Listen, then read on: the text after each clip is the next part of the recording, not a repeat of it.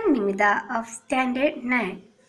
Today I am going to recite a poem written by the famous poet Sarojini Naidu, Song of a Dream.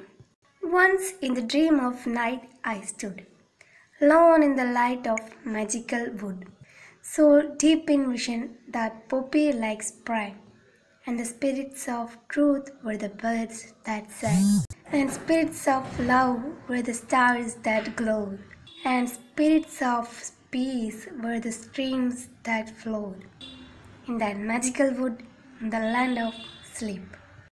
Lone in the light of that magical grove, I felt the stars of the spirits of love gather and gleam around my delicate youth, and I heard the song of spirits of truth.